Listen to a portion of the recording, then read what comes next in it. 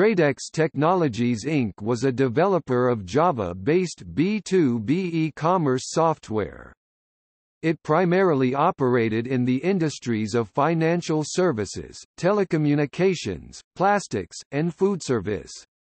It offered a platform for vertical trading hubs, another for large enterprises, and a third for the distributor channel segment.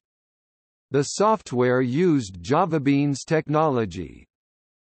At the peak of the dot-com bubble in March 2000, SAP Ariba acquired Tradex for 19 million shares of Ariba stock, then worth $5.6 billion. The company received 60% of revenue from licensing its software, 30% from support services, and 10% from transaction fees.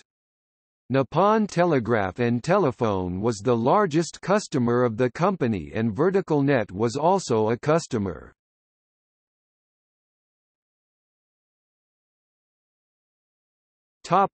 History.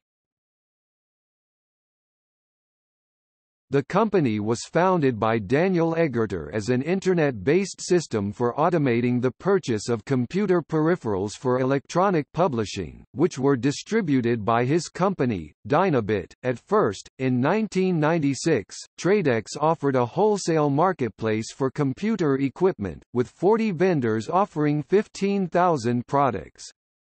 In 1999, the company had 180 employees and 480 customers. In 1996, it received an award from the Gartner Group and InformationWeek as the best Internet B2B e-commerce solution. Revenues in 1998 were estimated to be less than $5 million.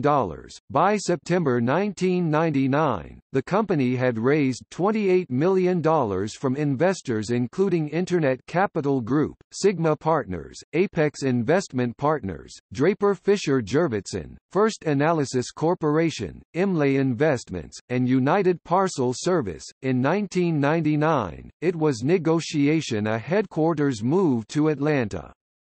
It also had offices in Boston, Dallas, Tampa, San Francisco, Washington, D.C., London and Tokyo. In December 1999, Ariba announced the acquisition of Tradex for stock then valued at $1.86 billion.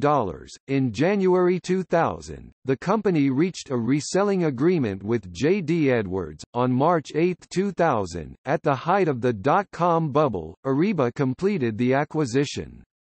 Ariba shares had tripled since the announcement of the acquisition 4 months earlier, and Tradex was therefore valued at $5.6 billion, making Daniel Egerter a billionaire on paper.